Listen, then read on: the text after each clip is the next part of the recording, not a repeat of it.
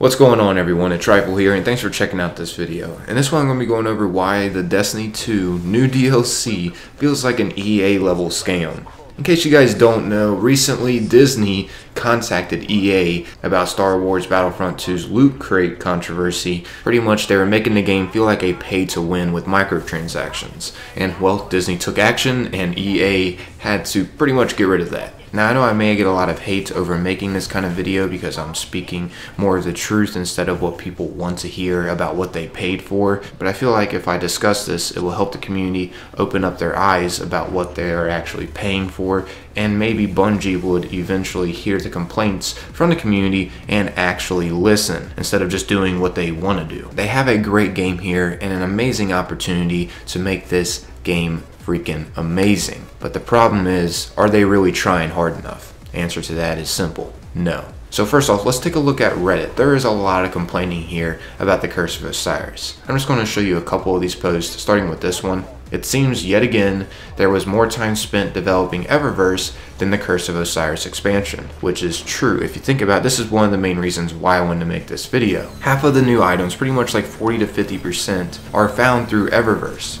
That's including exotic ships, exotic ghosts, new shaders, new emotes. I mean, the list goes on about all of that fantastic stuff that we just want to get our hands on. Obviously, I'm just kidding here. They're pretty much just all cosmetics. It's not really affecting the gameplay whatsoever, which brings me to the point that it isn't necessarily a pay to win, so they aren't really doing the same exact thing as Star Wars Battlefront 2 did, but they are still upping the chances for people to spend money on silver to purchase stuff from Eververse to get the new that was introduced in the Curse of Osiris.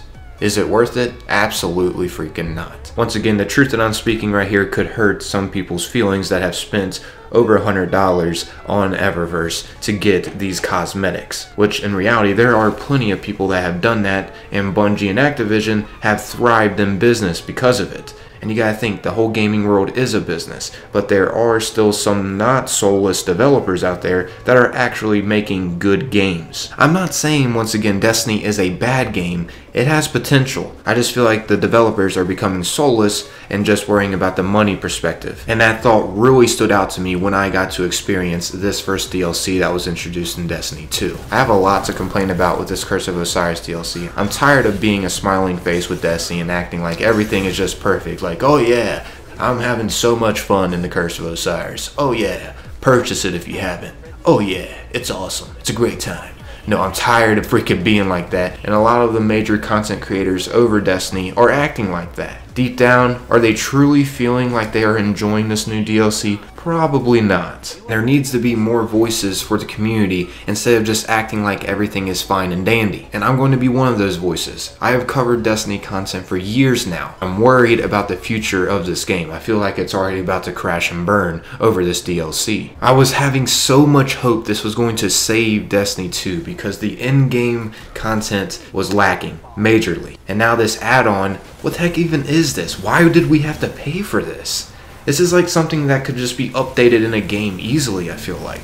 One new planet, and then we get to experience a shortened version of the original raid that we just played and get to experience the same theme. I can go on and on about this, but I'm not. I'll get a little more into this, though, further in the video. Anyways, here's another post. I mean, you guys can just go to Destiny 2 Reddit and see all of these posts that are being made about the Curse of Osiris. A lot of the community is not agreeing with it, which I like to see that because they're speaking the truth, and the developers need to know the truth in order to improve. Even though more than likely they're not going to exactly listen, they're just going to continue to do what they actually want to do, which in the end it's all just a huge business and they want to make the most out of what they are trying to sell. But this Reddit post says, and I completely agree with it, Destiny 2 Curse of Osiris gives you less content for more money than the base game. That is hands down the truth. I maybe spent like 2 to 3 hours completing the campaign in this new DLC. I was like, okay, there better be more to the end game. And there was a little bit. I'll give Bungie that. The new Forge mechanic was interesting because it was something brand new in the Destiny franchise. But half of the new stuff was cosmetics being behind Eververse, and then we got our throwbacks of a lot of old exotics that was already in Destiny 1. And I do remember a Bungie developer saying, I don't remember what developer it was said by, but they had mentioned people were complaining that there isn't enough content in Destiny 1. In Destiny 2, they will be complaining that there is too much content. Now, whoever just said that sweet little lie was full of themselves. Now, I'm going to ask you guys this question. In the Curse of Osiris DLC, do you honestly feel like you got your money's worth? If you do, explain down in the comments on why. If you don't, well, I completely agree with you, and I'm going to continue to explain my opinion on why I feel like we didn't get our money's worth. So I talked about the cosmetics that was in this DLC, the storyline on how short it was. Now let's go ahead and talk about the exotics that were introduced in this DLC, and also let's get into Destiny 1 and what we experienced going through that game compared to this new game that we're experiencing here. When I think about it now, there was actually enough content in Destiny 1 compared to Destiny 2 anyways. Like, there was way more new in Destiny 1 than there was in Destiny 2. I mean, think about all these throwbacks they are giving us. I mean, there are a few brand new exotic weapons. I think there's like 2 or 3 brand new ones. But other than that, they are throwbacks. I mean, just a few that I can name off the top of my head. We got here Graviton Forfeit, Shinobu's Vow, Helm of Saint 14, The Stag, Jade Rabbit, Telesto.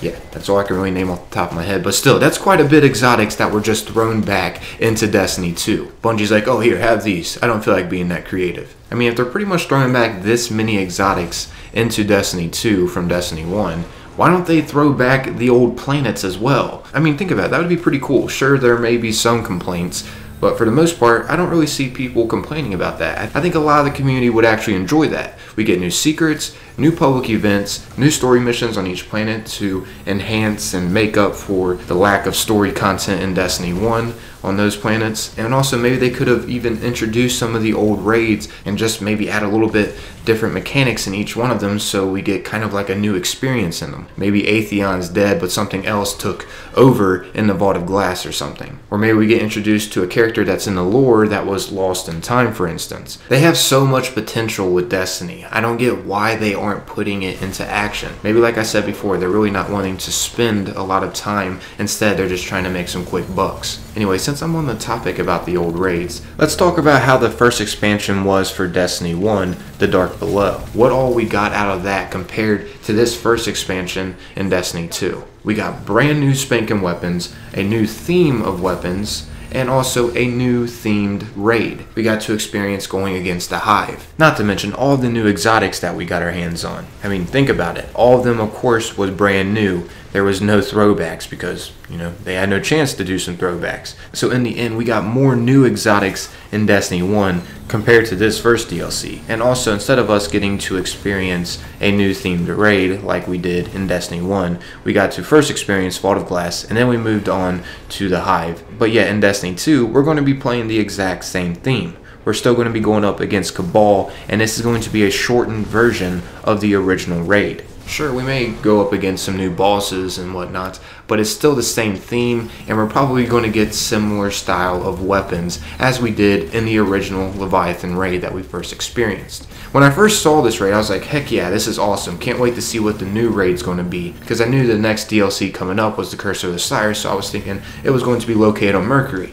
No, instead, it's just a shortened version of what we just experienced.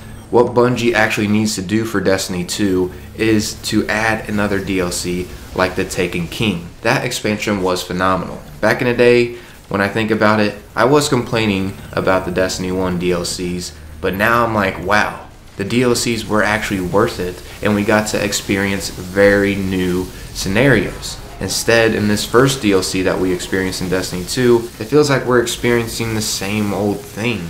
Like, the story was just like 2 to 3 hours long, and the adventures are extremely short. The only real new concept out of this, I feel, are some of the weapons. Like, I felt like that insectoid grenade launcher, the Colony, was really unique, and the Forge concept. But other than that, I mean, Mercury isn't all that large. It's extremely freaking small. I thought when we were going to go back into time, we could, you know, travel to other planets or something. Same with the Dark Future. I thought we were going to experience what happened to other planets. But no, that didn't happen. I just gave this too much hype. If you guys made it this far, I would love to hear your guys' thoughts on what Bungie should actually improve on to make Destiny 2 stay alive. Bungie needs to hear our voices on what we think this game needs. I mean, don't get me wrong, I love Destiny. I love Bungie. I grew up playing their games, but I'm out of here though, everybody. Thanks for taking the time to watch and listen. Till next time, peace.